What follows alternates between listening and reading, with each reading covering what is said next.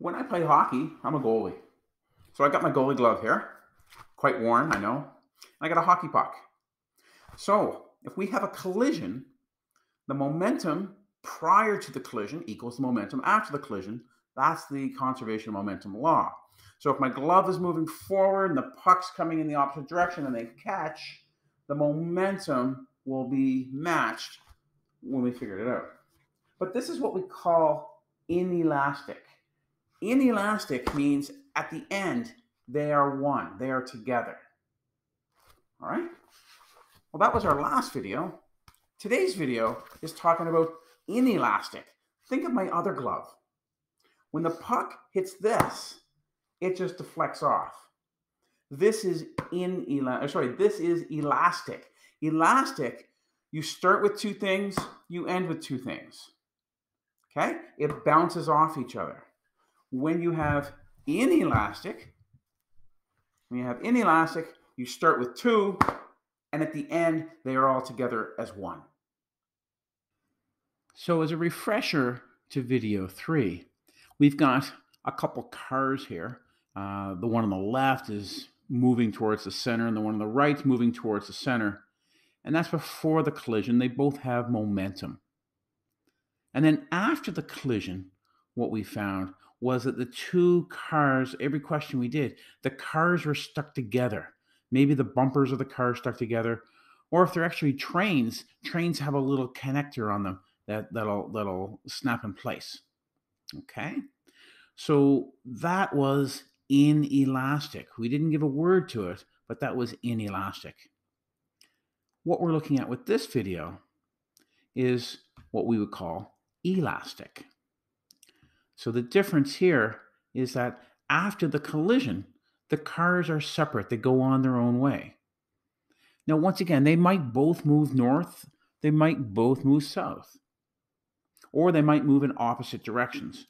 But what we need to figure out is that the momentum is conserved. So the amount of momentum that we had prior to the collision will exist again after the collision. Another type of problem that you might experience is maybe we've got a cannon shooting a cannonball. Prior to the collision, the momentum here is zero. Neither one is moving. We'll get that cannonball get stuffed inside the barrel here. Neither one of them is moving. We light the gunpowder on fire, and what we think about is we think about that cannonball coming out of the barrel. But this cannonball now has momentum moving to the left. So to keep our conservation momentum law in place, what also happens is that the cannon moves to the right. And so we have this elastic collision going on. The two of them separate, and the momentum theories and the conservation momentum must be preserved. Next, we'll do a few examples.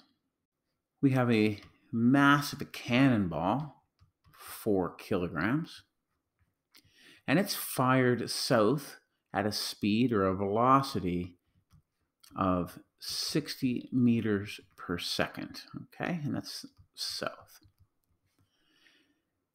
We have a cannon, and the cannon recoils at a rate of 3 meters per second to the north. So they're going in opposite directions.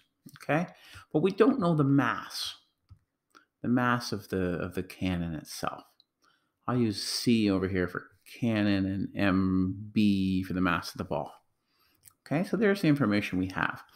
Now, there's some implied parts of this that are maybe not obvious. So the momentum of the cannon, or a momentum of the ball, so the ball first, the momentum of the ball before the cannon is fired is 0, because we had a mass of 4 kilograms times 0 meters per second. It was not moving prior to the firing of the cannon. The velocity, I'm doing momentum, my apologies.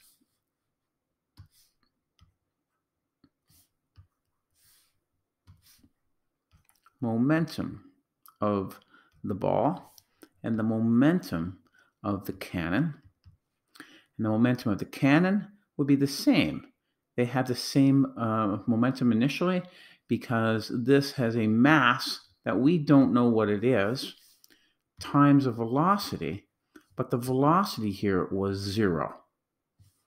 So what we have is we have a kilograms meters per second and 0 kilograms meters per second.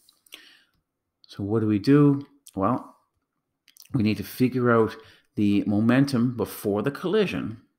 The momentum before the collision, and so I'm looking at the total momentum, is 0.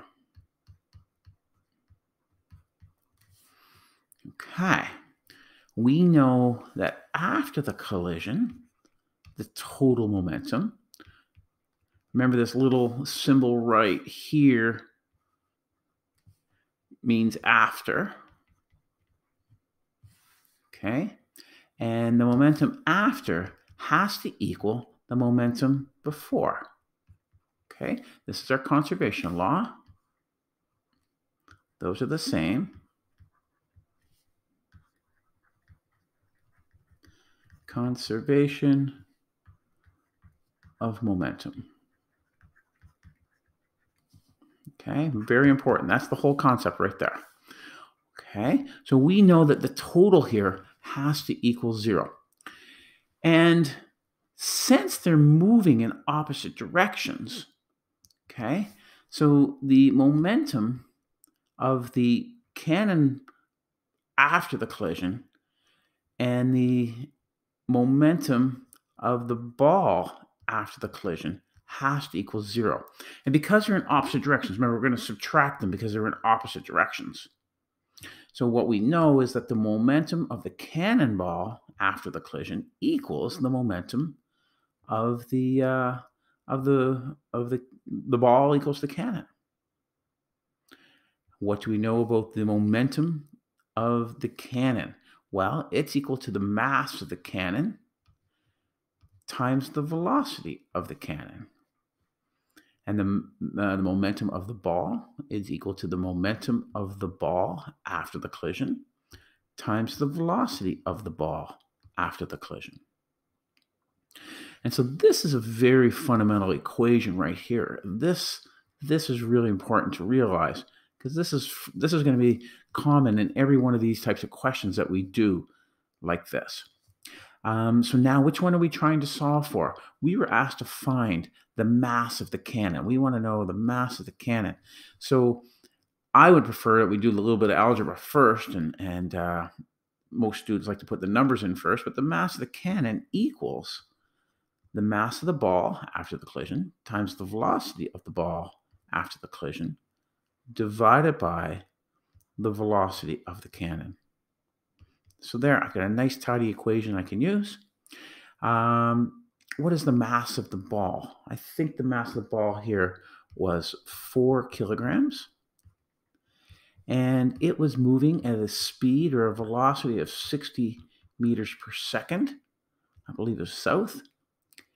And then what we found was that the velocity of the cannon was 3 meters per second. I think that was to the north. It was the opposite direction. So that's going to give me 4 times 60 is 240. 240 divided by 3, it's going to give me 80. Checking my units here. Let's see, I got kilograms on the top. I got meters per second divided by meters per second. Oh, I'm left with kilograms. That's good. So the mass of the cannon was 80 kilograms. We have a cart. We'll call it cart A. Cart A has a mass of 1.5 kilograms. We'll call that A. We'll call that one B. And this is 1.5 kilogram mass. And it's heading south. Let's say that this is south right here. And it's heading south at 5 meters per second. And it's going to run into another cart. And cart B is a 2 kilogram cart. Let's get that in black here, 2 kilogram cart. And it is moving in the opposite direction with a speed or a velocity of 6 meters per second. Okay? And somewhere in here, they're going to bang into each other. Somewhere in here, they're going to bang into each other. And then what happens after they bang into each other?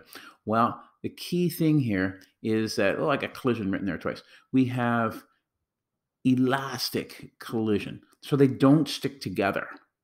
Okay? The heavier car bounces back. So here we are. What's happening after the collision? The heavier car is bouncing back. I want to know what's going on with this car here. Okay. Now let's make some assumptions. We didn't, lose any mass during this collision here. Okay. And we know that it's moving back, and it's got a new velocity or new speed of 0.5 meters per second. So what direction is this car heading, and how fast is it traveling? That's what we need to find out. Okay. So anytime you have one of these questions, simply start by finding the momentum before the collision. So let's say the momentum, I don't like to use the red for that. Let's go to blue.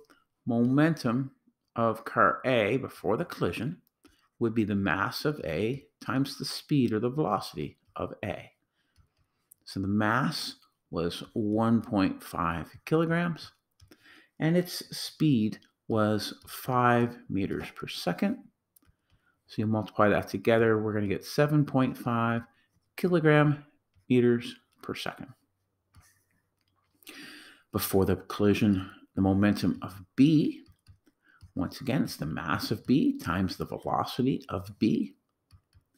And the mass here was 2 kilograms, and it was moving at a speed or a velocity of 6 meters per second. They're heading in the opposite direction, and this is going to have a momentum of 12 kilogram meters per second. So just prior to the collision, the total momentum, so this one's going this way, and this one's going to go this way. To get the total momentum, we're going to subtract. So we're just going to say, hey, this has a total of 12 kilogram meters per second. Take away 7.5 kilogram meters per second. And I'm going to see that my total amount of momentum is 4.5 kilogram meters per second in that direction. Okay. So now we're going to have our collision. There it is. They bang into each other. And what do we know? Well, what we know, first of all, is that our total momentum after the collision is equal to 4.5 kilogram meters per second in that direction. Okay? That's the conservation law. What we had before is equal to what we had after. Okay, so that's the same. So all we need to do now is figure out the momentum of each of the cars, and we're all done. Now remember, when they're going in opposite directions, we're subtracting. And what we notice here is that, maybe it's going to go in the opposite direction. Okay, let's figure this out. Okay, so what we're going to do is we're going to say the momentum of car A after the collision is equal to the momentum of A after the collision is equal to the mass of A after the collision times, not add, times, boy, that didn't want to come out of there. There we go. Times the velocity of A after the collision. Okay. Well, we know the mass of A. Let's take that out of there. We know the mass of A hasn't changed. It's still 1.5 kilograms. But we don't know the velocity of A. And that's what the problem had asked to find out. Okay. We know that the momentum of B after the collision is the mass of B after the collision times the velocity of B after the collision. So what do we do here? Well, I can find this. I know that this had a mass of 2 kilograms. I added an extra 0 there. Let's take that away. We have 2 kilograms times 0.5 meters per second. So this has a momentum of 1 kilogram meters per second in that direction. We know that A and B, when they're combined, have to have a total of 4.5 to the left. And right now, I've got a momentum to the right of 1. So what I can figure out from this, if I combine these, I know that the momentum of A after the collision must be equal to 5.5 kilogram meters per second in that direction. Okay? So if that's the case, I know that 5.5 kilogram meters per second equals 1.5 kilograms times the velocity. So I take my 5.5 divided by my 1.5 kilograms, and I have the velocity of the car after the collision. VA after the collision is 3.666666666 meters per second. In that direction, what did we have at the start here? Initially, it was moving south, so now it's going to be moving north.